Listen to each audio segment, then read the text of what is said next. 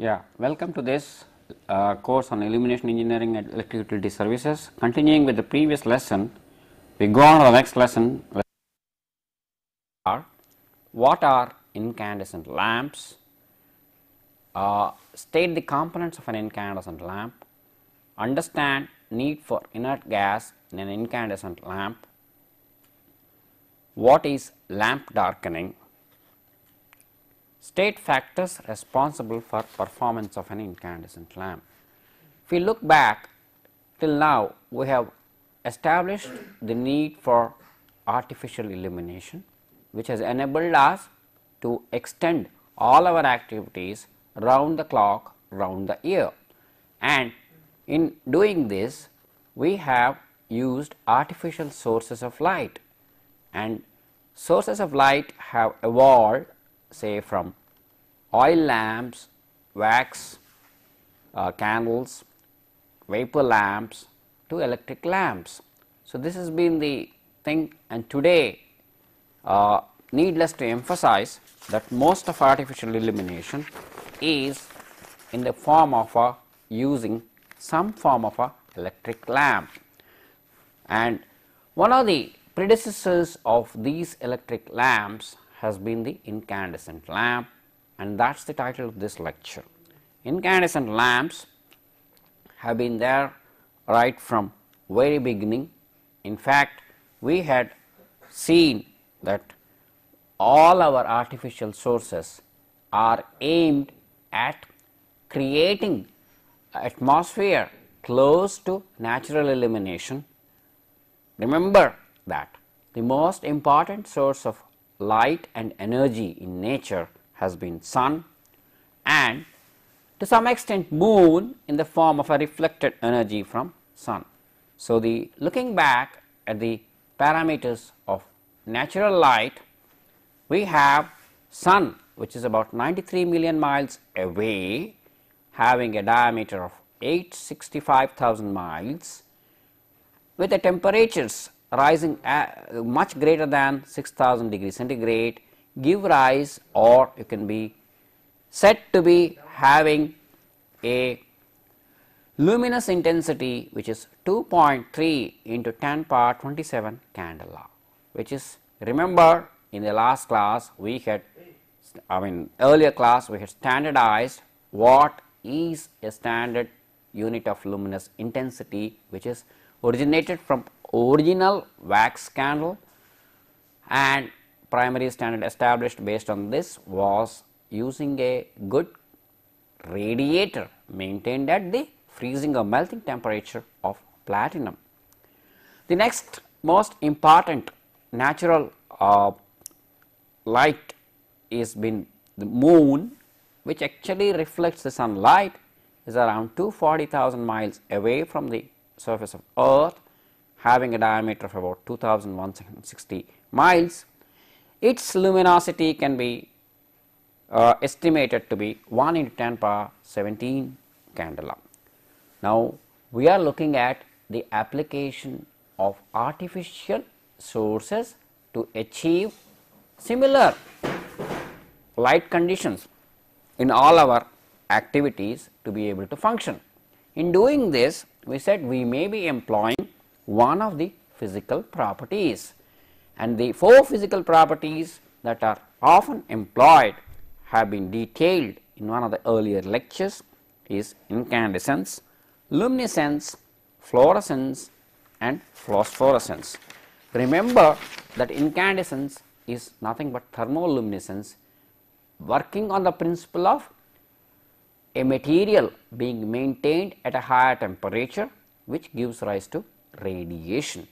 In this respect, we saw the radiation ability can be explained by the Wien's law, which says that the radiation is proportional to the fourth power of temperature.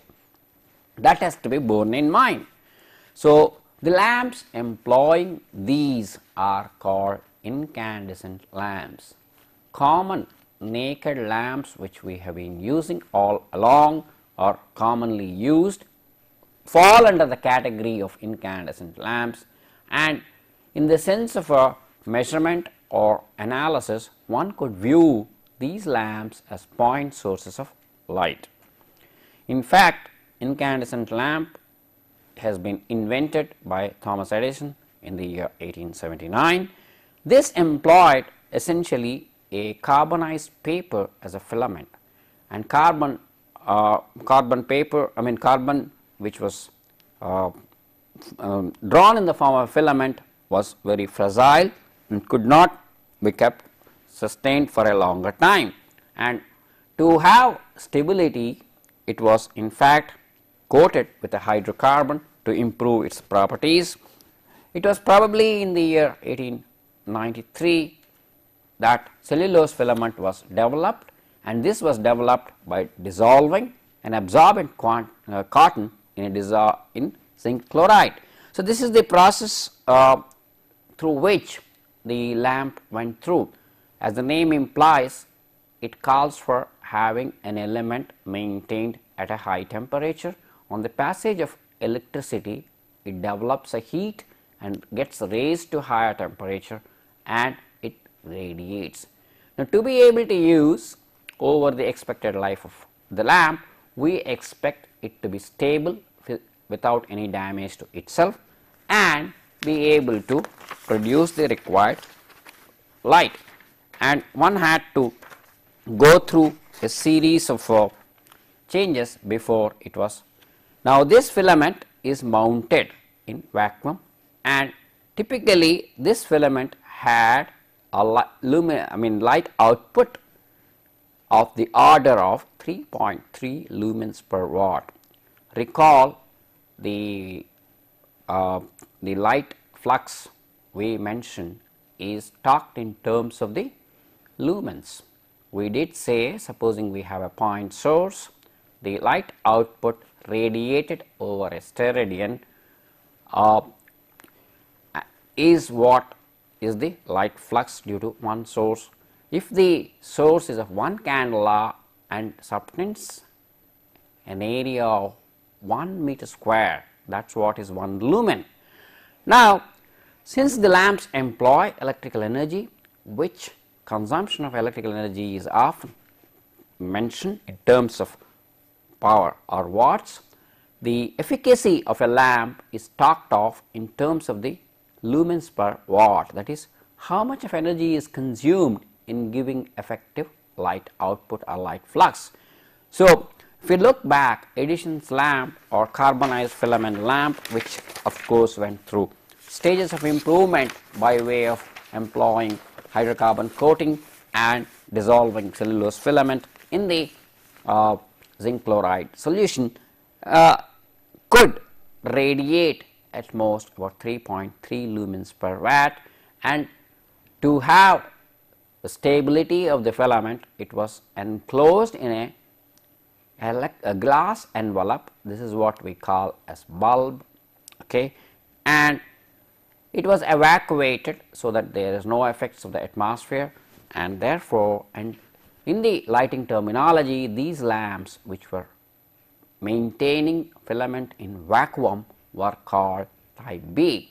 Later on, we will see there are some requirements that necessitate that this environment is not in vacuum, but it consists of certain gas, and they are called gas lamps and not the discharge lamp. Discharge lamps are different from gas lamps in the sense these are still incandescent lamps having a gaseous envelope, whereas the discharge lamps are one which actually have a arc discharge at the time of a passage of current So, this led to improvements in the filament. Filament is the heart of the lamp, and the efficacy was to be developed, and that is how there have been improvements. In the year 1905, the metallizing was done, and it could be improved, say, from 3.5 lumens per watt to about 4 lumens per watt.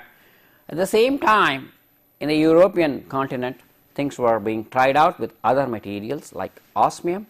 There again, no doubt, it gave a good light output. Efficacy was much better than what it was with the carbon filament lamp. It gave about 5 lumens per watt, but the fragility was still high, and it was rare and expensive. In fact, this led to looking for materials which could be ductile and which could be drawn in the form of wires, and at the same time be able to give good light output. So, the efforts were on to increase from the 3.5 lumens per watt to higher and higher levels, and it was tantalum was found, which was quite ductile, but would crystallize an application of AC.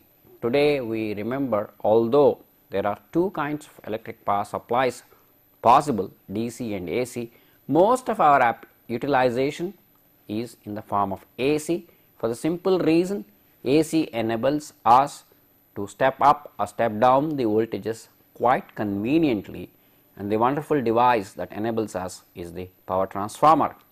The other thing is, most applications require some kind of a motion, and the induction motors have been the versatile motors.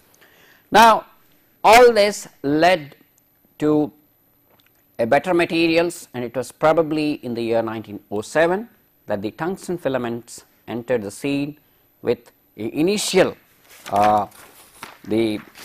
light flux efficacy of 7 lumens per watt. This was obtained by taking finely divided tungsten wire or tungsten powder, which is mixed with a binder and squirted through a die, giving rise to a thin conductor. And in the year 1911, it was Coolidge who could produce tungsten in ductile form. So, you had amorphous tungsten which was mixed with a binder and squirted through a die to draw the filament, whereas Coolidge developed the method to get ductile tungsten. In fact, even today the incandescent lamps are employing tungsten. The understanding of incandescent lamps becomes very important, because be it incandescence, electroluminescence or fluorescence, all of them need some form of a initial incandescence to be there. We will come to know when we look at the discharge lamps that the arc discharge is between two filaments, which again are tungsten filaments. So, this enabled getting a continuous uniform filament which is rugged and very high efficiency. And Langmuir found that with the insertion of inert gases, in fact he developed the properties of inert gases, the radiation efficiency could be improved considerably, and possibly in the year 1913 the type C lamps or the gas lamps entered. So, we have the filament as the heart of the lamp. It has gone through a lot of changes from the days of Edison. We started with carbon, and all the time the search was for being able to draw a fine continuous filament of uniform cross section. That is what enables good ability. In fact, when you talk of a lamp, you talk in terms of getting nominal light output at the nominal rated voltage. This shows the picture of a lamp. All its components are shown. You have here shown the outer envelope, which is often made of glass. It is called bulb. It is transparent in its initial thing. In fact, these days you have the various types of glasses employed. One is if you have the completely opaque glasses like coated white gives rise to diffusion, because we talked about the effect of light radiation falling in the line of vision would create glare, and that will be disabled, and this glass envelope is what we refer as bulb. Now, the green thing that's shown as a basically it's shown as a drawn wire placed there is the tungsten filament.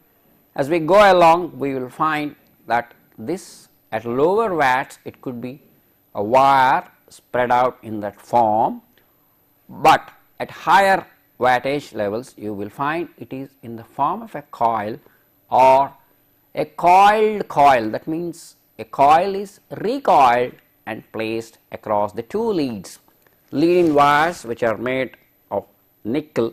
In fact, when a bulb fuses, it is this filament that fuses because of the excess current. There are filament supports which are made of tungsten or molybdenum. The glass envelope is there, and you have the two base contacts through which electricity flows into the bulb. That is the basic structure of a bulb. Now, this envelope in the early stages was completely evacuated. These base contacts are invariably made of tin and the base cap is also made of aluminum. So, these are some of the issues. Now, the tungsten is known to have a specific gravity of 18.81 before drawing, which improves after drawing to 19.3 to 20.2. Incidentally, tungsten has a higher melting point of the order of 3655 degree Kelvin. It is a very important issue. Remember that in the phenomena of incandescence, the temperature at which it is maintained is very important, and we have seen that the radiation output is proportional to the fourth power of temperature. We have seen that tantalum and osmium were also experimented in the process of development of filaments, and they have temperatures of the order of 2972 degree Kelvin and 3172 degree Kelvin.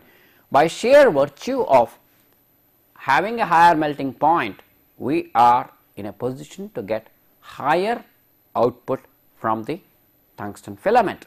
Theoretically, the tungsten filament could give up to about 52 lumens per watt at the melting point, and it may be observed or it may be seen practically highest of the order of 36 lumens approximately per watt has been achieved. You have on the high end 250 watt floodlights which have a life of about 3 hours. You could be having that is the lowest life, and you do have normal 40 watt lamps which have a life of about 1000 hours. If you look at the data given here, we have a 1500 watt 115 volt lamp, 115 volts mind you, 1000 hour life with 22 lumens per watt, whereas a 6 watt 115 volt lamp has a higher life of about 1500 hours with a output of 6 lumens per watt. The issues are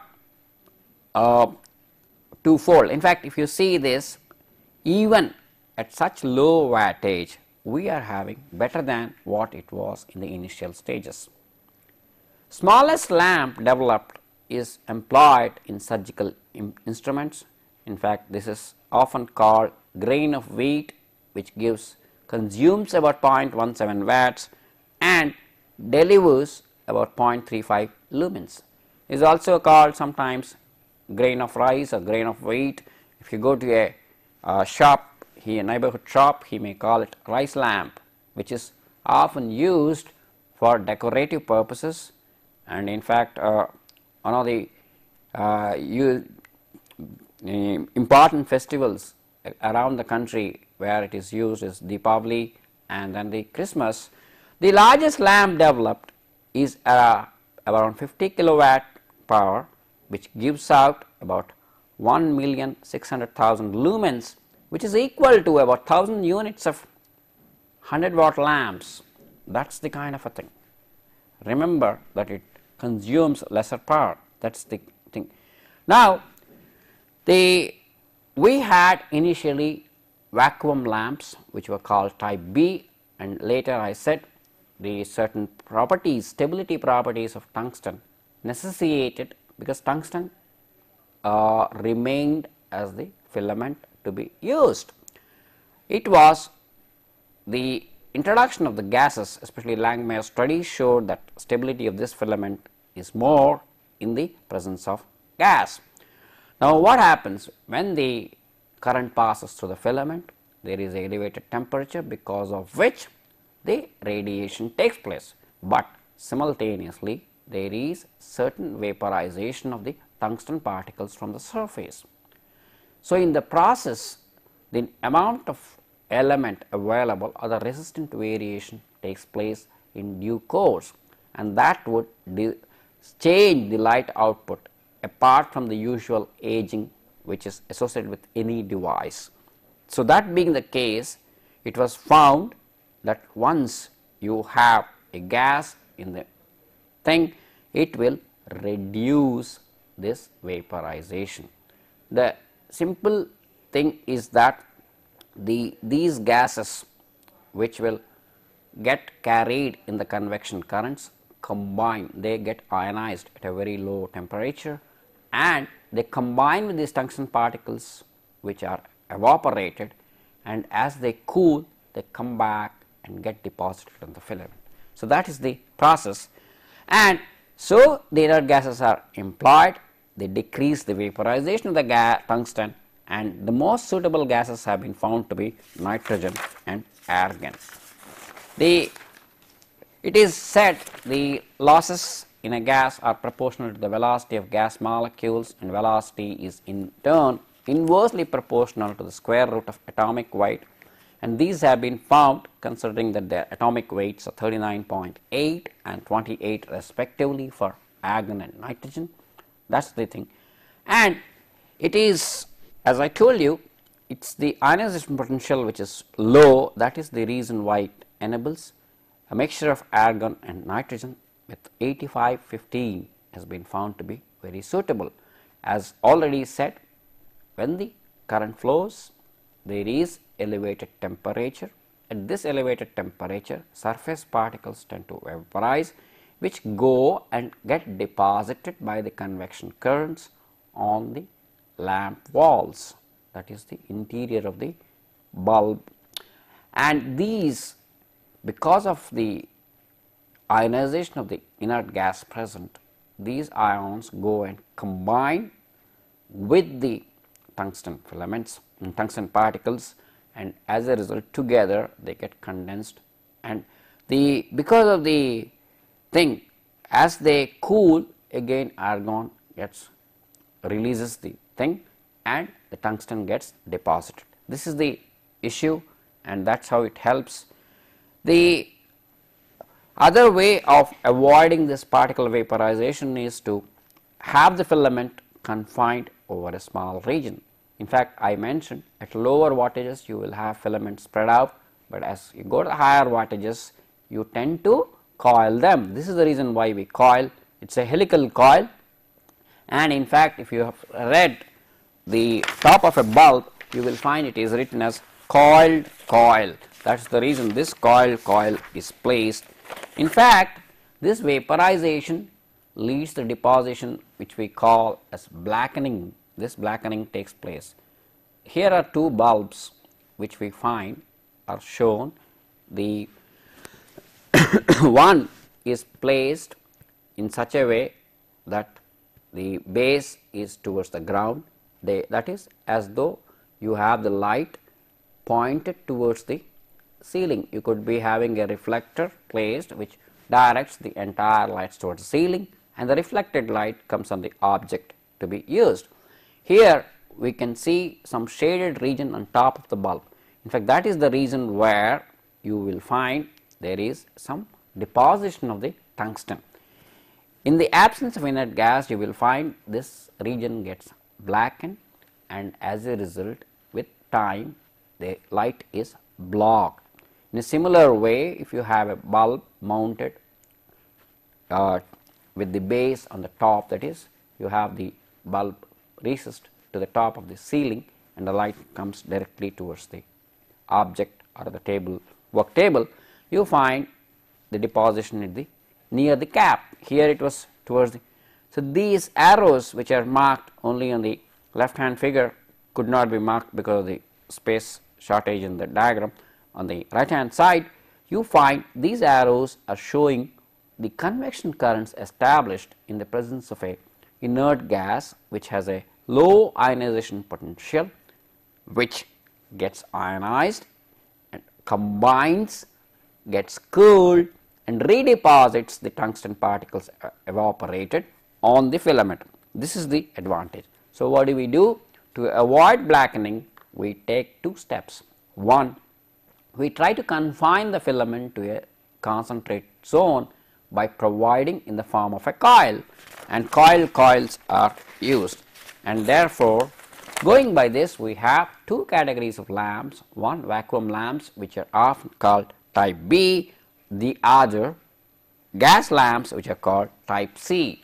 As can be seen, type B vacuum lamps are usually around less than 40 watts. All of us have seen 25 watt lamps are there, which we use in the areas where which have to be lit at a lower level, but all the time. It's essentially like circulation areas. Type C gas lamps are used beyond 40 watts and they invariably have an inert gases. The inert gas choice depends on the ionization potentials, and it's been found argon and nitrogen in a mixture of 85 to 15 is found to be suitable. As already told, during the operation of the filament evaporates and the tungsten particles deposit on the interior of the bulb. That is in the case of a vacuum lamp. Now, the tungsten filament, remember that the cross section of the filament required depends on the current and it varies as the square of the dia. Radiation surface again varies as the diameter varies. So, these are some of the issues we have to keep in mind, because this is the thing which we look based on the operating voltage. If you are operating in say North America, the standard voltage levels would be around 110. If you are operating in the India or Europe, it will be around 220. So, these are some of the issues to be kept in mind. This is what the lamp manufacturers keep in mind. You can see very clearly with the same wattage, decrease in voltage would call for larger cross section. Filament becomes bulkier. No doubt there is higher efficiency at lower voltages. Let us look at some of the characteristics of a incandescent lamp. Their typical curves are shown here. This is voltage versus efficiency. Needless to re-emphasize that for the light sources, efficiency is talked of in terms of the light flux per unit of electric energy consumed, that is, we talk in terms of lumens per watt. You can see the x axis is in voltage. There are two particular voltages have been marked, one is 110, other is 220. The issue to be noted, no doubt there are two curves here, one for a 40 watt lamp, the other for a 100 watt lamp, and you have each of these lamps have a peak close to 40 to 50 volts at 17 lumens for 40 watt lamp and 19 lumens for the this thing, what you call 100 watt lamp. What else do we observe? We observe one thing, possibly for both these lamps we have somewhere around 10 lumens saturation independent of the voltage as the voltage goes higher for a 40 watt lamp and around 12 lumens for a 100-watt lamp. That is the point to be noted. And another thing to be observed is that possibly if you take a 100-watt lamp, the variation in lumen output between 110 to 220 is marginal. It is around 15 lumens to 12 lumens. So, this is the some other things which also will determine the life. In fact, we do use high wattage lamps to create what we call floodlights. As the name implies, it is a flood of light. Remember, floods are bulky, large amounts of water flowing. Similarly, if I create a large intensity, large light flux in a particular environment, that is the flooding of light, and these are used in sports arenas, etc., which can have a short life of about 2 hours to the typical street lights which are employed may be having 2000 hours. So, the issue one could observe, good to operate at a lower voltage, there is no doubt. If you operate at a lower voltage, you get a higher efficiency, but nevertheless the variation between the 110 volts output and 220 volt output is not so much to really warrant that kind of a thing. Remember the thing, the filament size goes on increasing as the voltage goes down. That is equally important from the designer's point of view. The performance curves which can be seen, it is is marked in terms of the change in the characteristics with rated life. If you can see very clearly the watts and amperes, I mean a good lamp, that is what we expect, is supposed to remain same throughout its life as the virgin lamp. Then the next thing which we find is the light flux and lumens per watt. You can see very clearly the lumens per watt, around 80% of the rated life itself comes down to about 90% of initial other virgin value, and around 100% life it stabilizes around 85 to 90% of the, so the change is very little.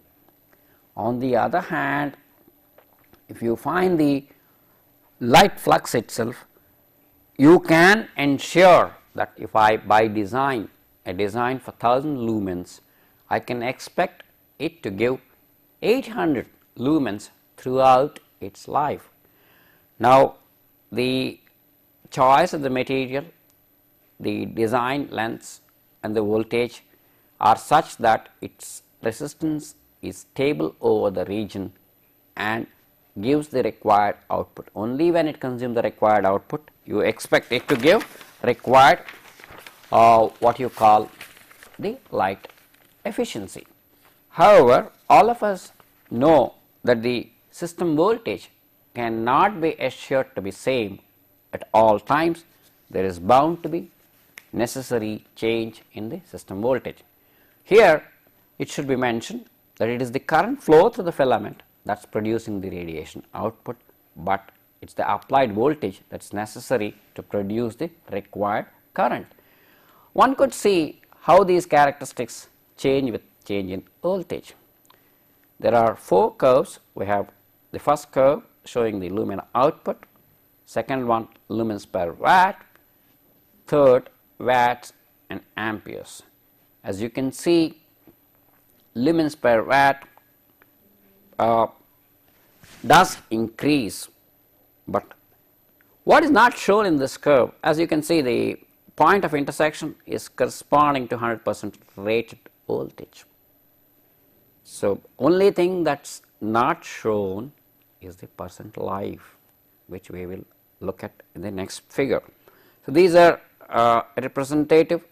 As we know, increase in voltage will certainly give higher output, but there is every danger of resistance going very high, and as a result, because the temperature goes higher, current levels go higher.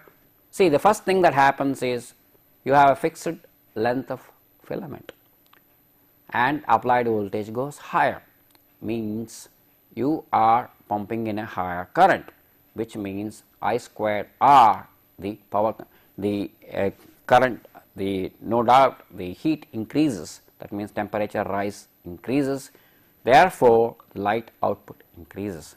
Maybe light output, light efficacy also increases, power consumption increases, no doubt current increases. But there is every possibility of disintegration of the filament because of the high level of temperatures. Stability of the filament is at stake, therefore you have the survival curve, which is very important. As you can see, supposing I have produced about 100 lamps, and you see it is about 81% of them which survive more than 80% of the rated life, and it is less than 30% which survive at about 110%. This is a very important issue. So, if I have 100 units developed, it is only 80 units that can be really expected to give full life. In fact, this does tell us in a system what kind of a replacement schedules one has to adapt. So, there are two ways to do it. What we do at home, a lamp fuses, then we replace. Because we have few lamps, it is quite easy for us to keep track and allow it to go till the end of life. But when you think of a workshop, which is a very large workshop with large number of lamps, it may not be feasible to do hundreds of lamps. To do this every now and then, one has to really do it in a planned manner. So, this particular such data from the manufacturer enables us to have our maintenance schedules and replacement schedules. So, having known this, it is necessary for us to know on what does filament characteristics depend. Filament characteristics, when I mean the most important characteristic as far as illumination engineer goes, is the resistance, because it is the thermoluminescence that is giving us the output. So, and that depends on the length of the filament, diameter. Since the coils are involved, the coil spacing, now the kind of lead wires, kind and number of supports, method of mounting. There is no doubt number of supports and method of mounting only affect the mechanical stability, properties of gases, gas pressure, size of the bulb and shape of the bulb. No doubt in most natural systems, the spherical system is the, or spherical size, a spherical shape is the most suitable, and in fact that is why we find most bulbs have a spherical ended shape, though it may be somewhat conical at the base cap side. This is the thing. And in order to have economic service for the intended application, we try to design the filaments for uniform radiation with reasonably good accuracy of wattage and light efficiency and life rating, all are to be maintained, and that is why we saw how the survival rate comes. And in fact, I told you, if you design 100 units, it is possible to have about 80 of them to give you the required this thing. Now, all this has led researchers to look at the variation in these characteristics by the change in the lamp characteristics from the nominal ones. How do we specify a lamp? We specify in terms of two things. One is the wattage, the other is the voltage. And let us say we have a lamp rated for 100 watts, then you can, the nominal lumen output is, if it is called capital F, and the lumens per watt, the efficacy is capital E, life at this wattage or at this light output be L and volts be V. It is found that the variation in voltage with variation in wattage can be exponentially related through a relation V over V by A, In fact, we know if the assuming the resistance to be same, if the voltage reduces, wattage reduces, hence the light output reduces. Remember, one thing we saw, life may improve if you operate at a lower voltage, but light output also reduces, which means you are going to strain your eyes, which means you are going to pay higher bills to the doctor. The other alternative, in fact, the lumen output vis-a-vis voltage and the wattage is related through equation 2, which is raised to the power b and c. So, we have come across three exponents, exponent A relating the power consumption vis-a-vis the applied voltage, the 2 B and C relating life to the voltage and wattage. This will be very useful in the sense that once you have these exponents, depending on the operating conditions, you can arrive at the possibility of the performance of your lamp with the manufacturer's guaranteed specifications. Here, the uppercase W, F, E, L, V are the nominal ratings, where the lowercase correspond to the operating conditions. Now, this shows the variation for the light efficacy is somewhat inversely proportional to the voltage and directly proportional to the life. And the last one you have is the just a moment. You have the life versus efficacy was the third equation, which is related to the life as well as lumen output and the this thing, and life with respect to the lumen output, voltage and efficacy. So, you have how many exponents? You have A, B, C, D, E, F, G, H, that is about 8 exponents. Now, let us look at some typical values. There are typical values for all these are given A, B, C, D, E, F, G, H for a typical gas lamp. What is a gas lamp?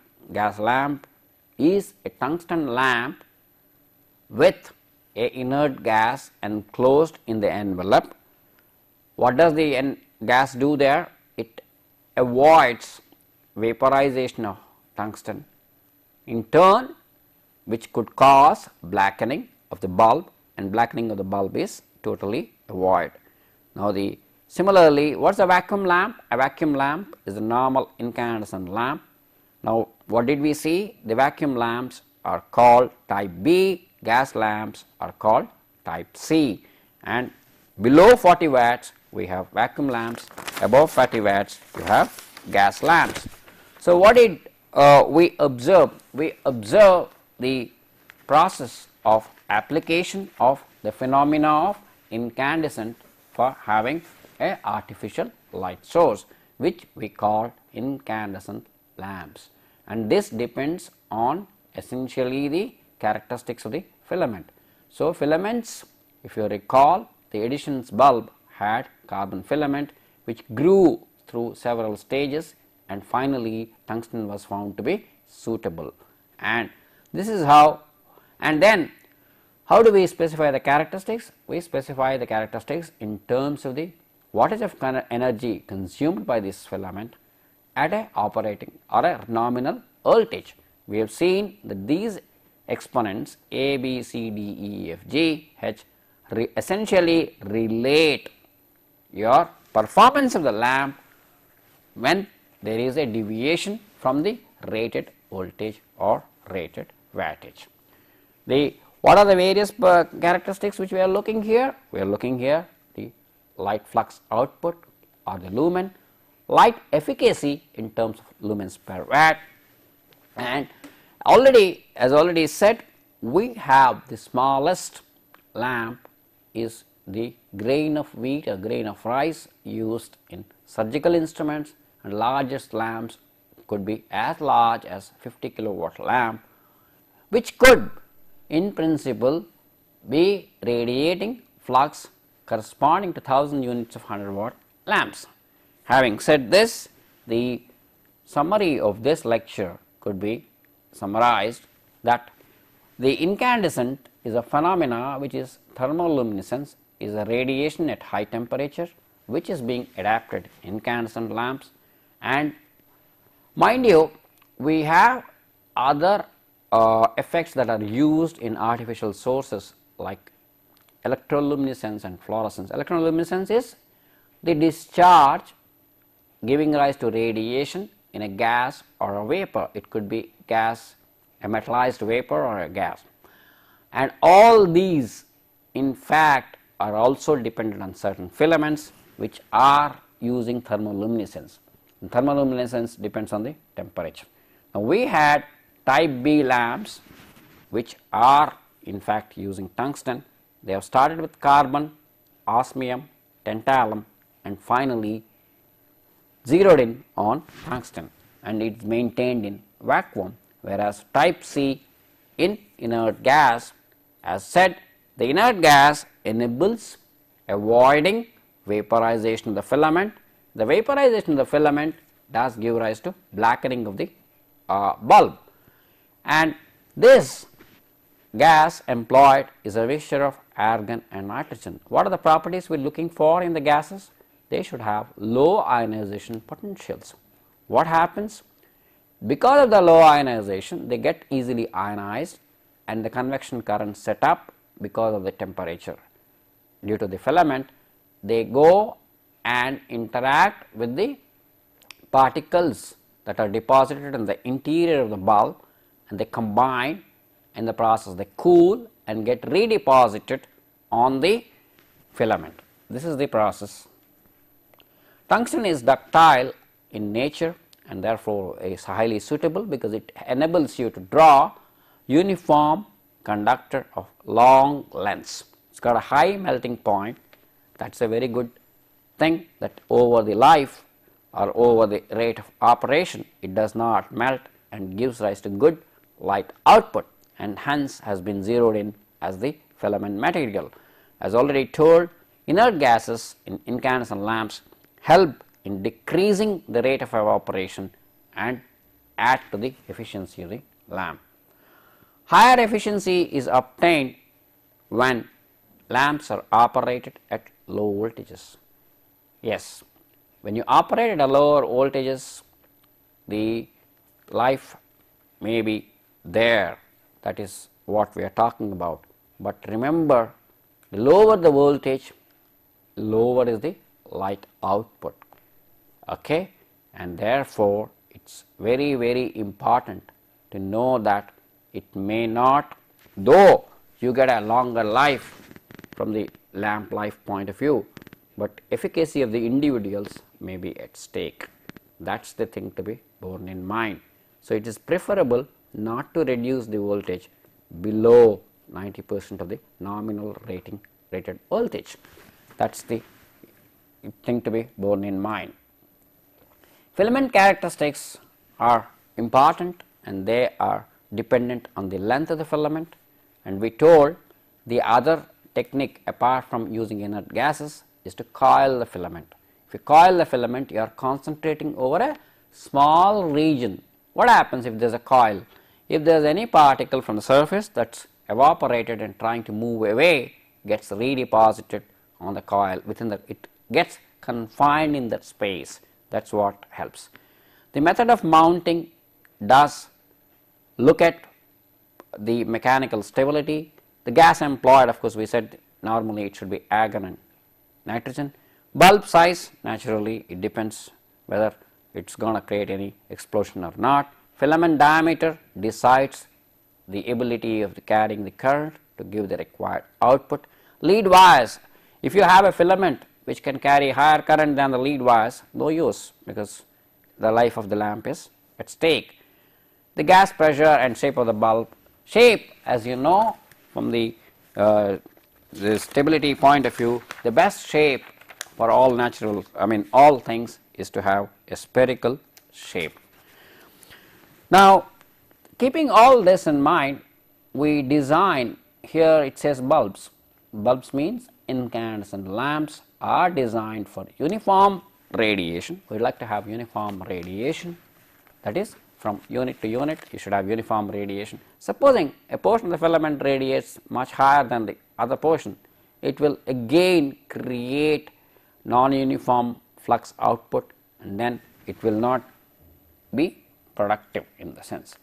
The accurate consumption of power, because that will enable the engineer to estimate actual requirements comfortably, and efficiency, no doubt every system should be efficient, and the life rating enables in us to decide when to replace the lamp. Maybe it is easy at home for you to replace whenever the lamp fuses, but in a large setting like industrial setting or an office setting, it becomes very important to have an idea of the life rating. What did we see? Survival rate is around, if you have 100 units built, about 80% do survive for more than 90% of the expected life.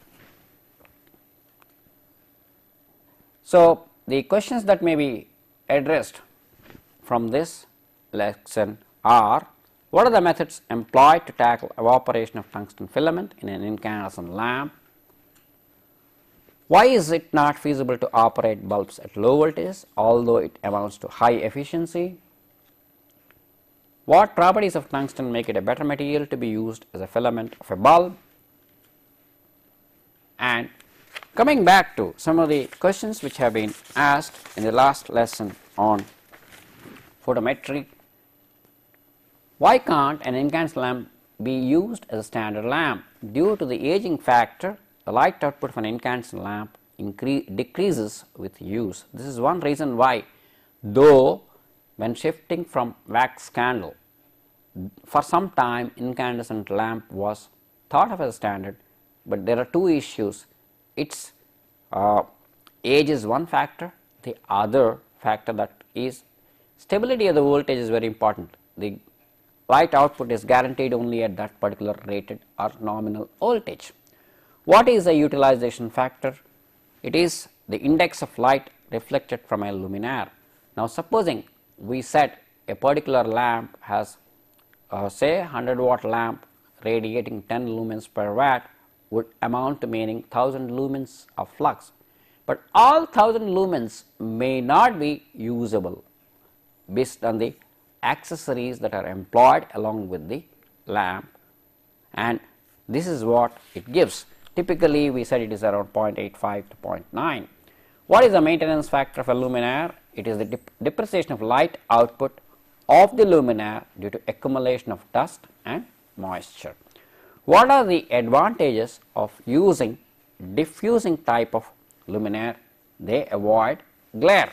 So, having said so much about the incandescent lamps and having addressed the various aspects of measurement, effect of importance of illumination, the way eye is affected, the next issue to be taken up is to consider the second effect, that is the electroluminescence, which is used in the artificial sources. That would be the topic of next lecture, which is titled Discharge Lamps 1, because I told you the electroluminescence is producing light radiation by a discharge in a gas or a metal vapor at high by creating a arc, and in creating this discharge we use filaments which have been studied today in incandescent lamps. Thank you.